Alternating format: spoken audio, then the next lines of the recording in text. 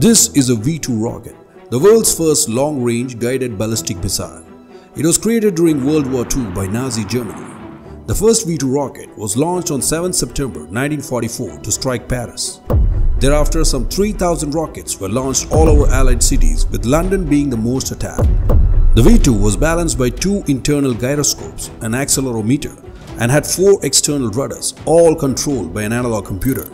The distance to the target was pre-calculated, and once the rocket was near the target, the engine was switched off and the rocket would spiral down on the target.